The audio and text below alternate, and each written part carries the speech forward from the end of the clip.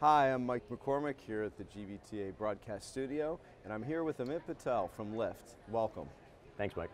So tell me a little bit about what Lyft is doing to approach the business travel market in these challenging times. Yeah, definitely. I mean, what we've realized over the past few years is that a lot of people are using ride sharing for the corporate travel, and a lot of companies just don't have policy around it. So the biggest thing we want to come in and do when we talk to companies is be a consultant on what they can do for their ride sharing policy, whether they want to allow ride sharing, whether they maybe don't want to allow it. We just want to make sure they have all the information they need to make the right decision about how they can integrate Lyft in their corporate travel policy. Do you see attitudes changing over the last couple of years towards ride sharing? Yeah, 100%. I mean, this is my third GBTA I've been to. Great. The first one, it was myself and 3 other colleagues. This year we have about 25 people, so just by the sheer number of people we have at Lyft working on this part of the business is a clear sign that we're making a lot of progress, and just seeing all the partners we work with, all the progress we made, it's been a real great journey, just our growth, growing with GBTA as well, because we've done a lot of work with you guys over the past few years. Yeah, I know you had your team working both at the chapter level and at the national level. What response are you getting? Like, what types of product offerings have you had to create specifically for the corporate travel market? Sure. The biggest one is just creating a version of Lyft, a business profile version of Lyft that allows people to easily expense their work-related travel. So obviously Lyft is a consumer product, but when you're traveling from work, whether you're using your personal card or your corporate card, now those receipts can be forwarded to your work email, and it's easy to expense. We have integrations with Concur. We just launched integrations with all the other expense providers like Expensify and Certify, so it makes it really easy from anyone, whether they work at a Fortune 500 company or a small business, usually will have their expense service provider covered. So those are some of the features we built to help. I remember meeting your team that first year on the floor here.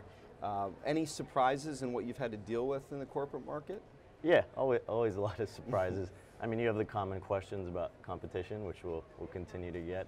But it's just fascinating to see the change in interest. Like the first year, they acknowledged that they need to learn about what we're doing.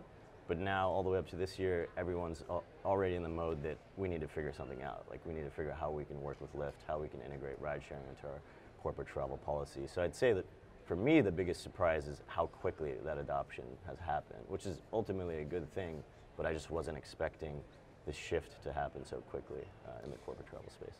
So, attitudes have changed, but many of the challenges still there. As you work through them year to year. Where does it go from here? What's the future hold for ride sharing in the corporate marketplace? Sure. I mean, just like the first year, I think I was on a panel with a few of your colleagues. The biggest thing I wanted to come across is we're here to learn. Like you guys are obviously experts in this space.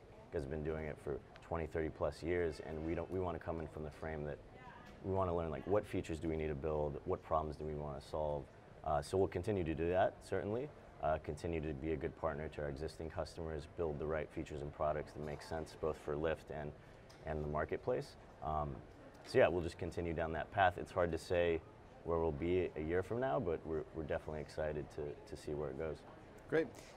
You started a Ride for a Reason campaign. Yeah. Talk a quick minute about that. Yeah, definitely, and we're excited to work with you guys at convention for Ride for a Reason. So the concept is for all the money that's spent on Lyft rides during GBTA, we'll donate 1% back to the GBTA Foundation, which we're excited to partner with. Like I mentioned before, we've always had a great relationship with the organization, so finding different ways to find alignment in our mission and values is always great. Like when it can actually come to something meaningful and productive, it's really exciting to see. So thank you for allowing your team to work with us on that campaign. Amit, thanks for stopping by. This is Amit Patel from Lyft, and I'm Mike McCormick here at the GBTA broadcast studio.